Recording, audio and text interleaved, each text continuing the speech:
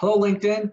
Thank you all for joining me in another episode of Measurement in a Minute. I'm your host, Justin Kozak, Technical Sales Specialist at Lakeside Process Controls.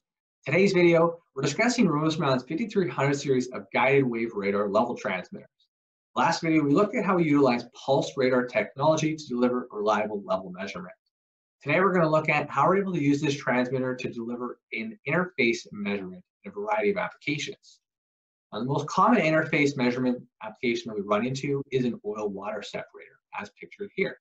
The oil floats on top of the water, and most customers are either interested in the upper product thickness, the lower product thickness, or where this interface is. The idea being they're going to try to pump out the oil or pump out the water. They want to make sure that they are having adequate separation between these products. They don't want to have any mixing.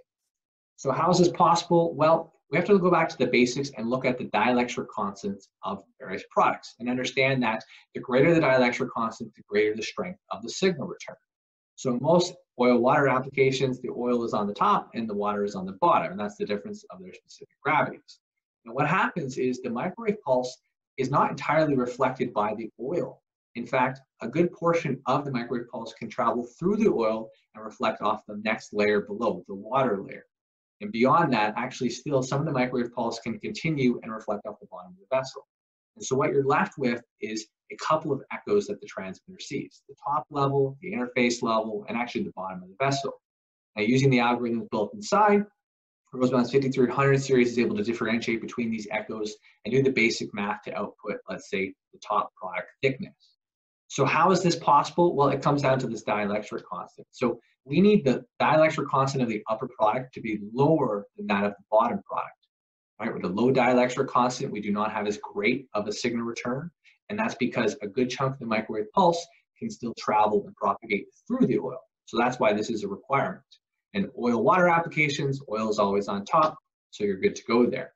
The other component is we need to have a difference of about 6 or more in the dielectric constant between these products. And the reason is when the microwave pulse travels down the probe, we need to be able to clearly differentiate between these two echoes, and that's achieved by having that difference in dielectric constants.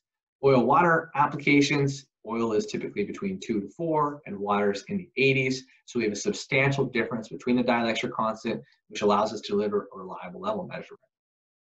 Do you have any questions about Rosemound's 5300 series of guided wave radars or any other of our products?